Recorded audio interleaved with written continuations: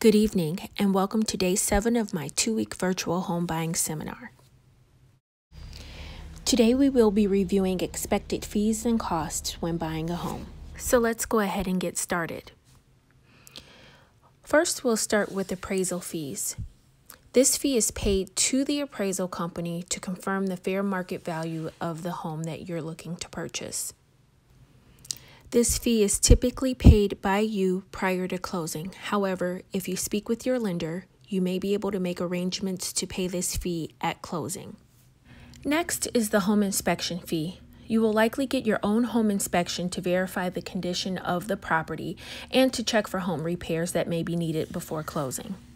Next is the credit report fee. A credit report is pulled to get your credit history and score. Your credit score plays a huge role in determining the interest rate you'll get on your loan. In addition, you may have an application fee. This fee covers the cost for the lender to process your application.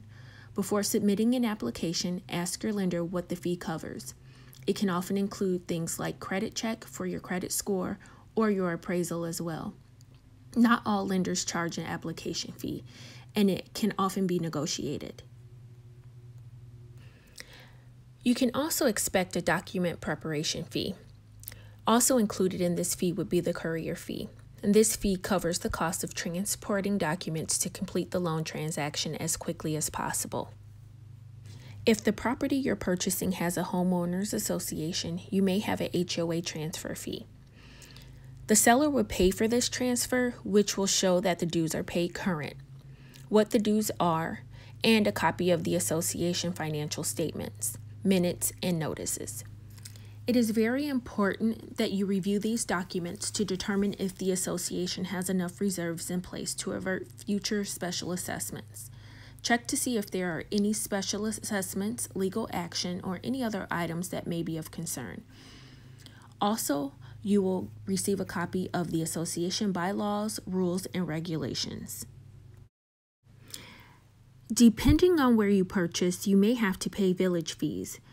Village fees or transfer stamp taxes are essentially a transaction fee imposed on the transfer of title to a property within that village.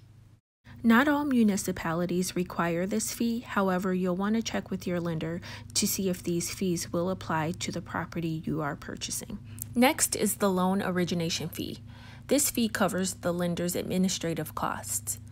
It's usually about 1% of the total loan, but you can sometimes find mortgages with no origination fee. It's best to check with your lender to confirm. Next are title fees.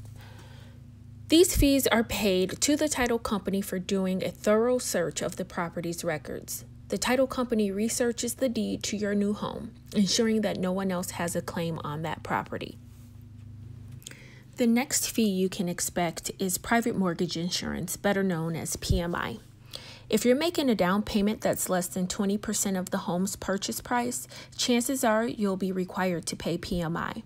If so, you may need to pay the first month's PMI payment at closing.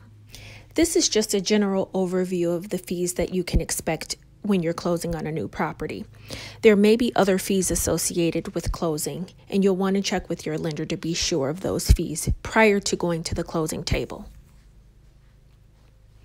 If you have questions or would like a list of possible fees that you can expect at closing, feel free to reach out to me and I can provide you with that information. That completes today's review.